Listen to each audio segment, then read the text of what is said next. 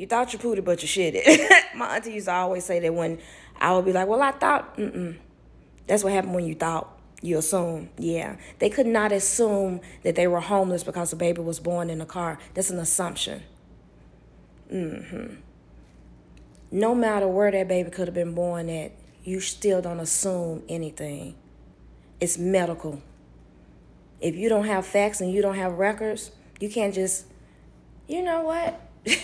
Maybe because they're black and the baby was born in a car, they'd never been to a hospital before. Yeah, that's what it is. That's what we're going to say.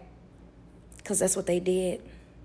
So this first-time mom, who had an amazing experience with her labor, gets to this hospital and they assume that she doesn't have medical records.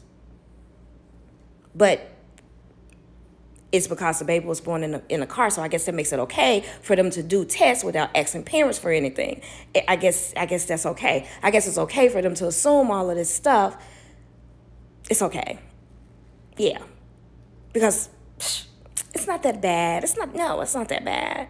And it's sad that every time a black person tells an experience, somebody always wants to be, well, maybe it was just, maybe it was because, it's maybe nothing.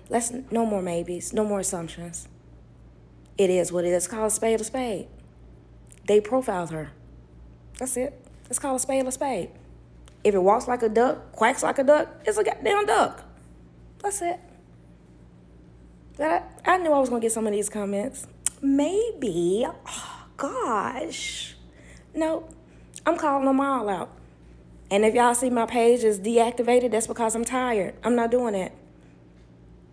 I have a job to advocate for my clients.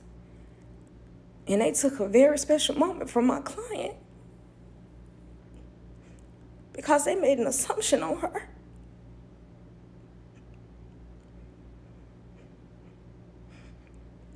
And it hurts because I understand how it feels when they make an assumption on you at a hospital. When I had my daughter in 1999, the nurse made me have her natural because she said, I'm going to teach y'all a lesson by coming in here all pregnant and not married. So I didn't get an epidural because they made an assumption because I was a young mom. That's why I'm a doula. I refuse for my parents to have bad experiences because of hospitals and nurses. I'm going to stand up every time. Every time. Even if they got to call security on me, you're not going to do these people like that. I'm not doing it no more.